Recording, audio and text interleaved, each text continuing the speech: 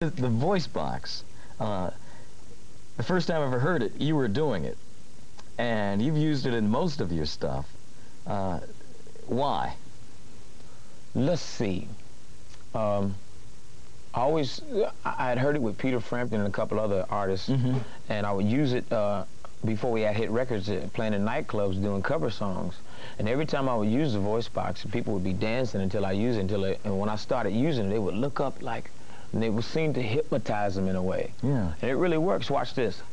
Ladies and gentlemen, you're watching Video Soul, and it makes you feel good. Yes, it does. Don't you believe it? But yeah, I always use it on I was really using it like on songs like when we first started, it was like more bounce, more bounce, much more bounce, mama, baby. And you know, it just seemed to work, and I started using it on cover songs like Heard It Through the Grapevine. Yeah. And I don't know, people started saying, well, you know, you can't sing, man, what you're trying to prove, you're kind of this shit, it's a gimmick, blah, blah, blah, blah. So I said, well, I'm just going to turn the whole thing around, and I'm going to do a love song with it. And that's when we came out with the penetrating, syrupy jam that came out like, oh, computer love, baby, you're my computer love, digital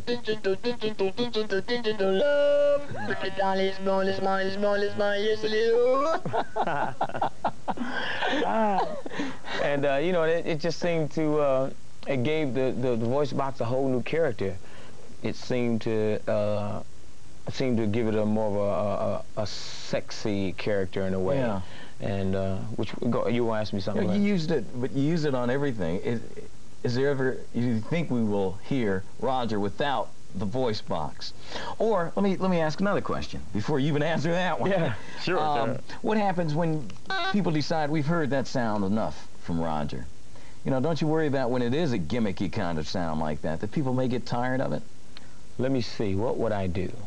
I think then I will become a stand-up comedian, or maybe I could go to Walt Disney and become Donald Duck's voice.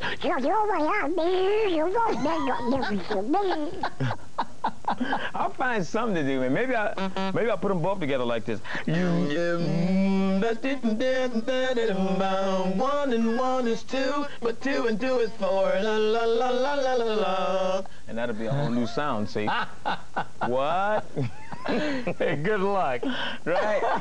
Hey, man, thanks so much for being on the show today. I appreciate it. This has been one of the freshest interviews I've ever done, man. This is great.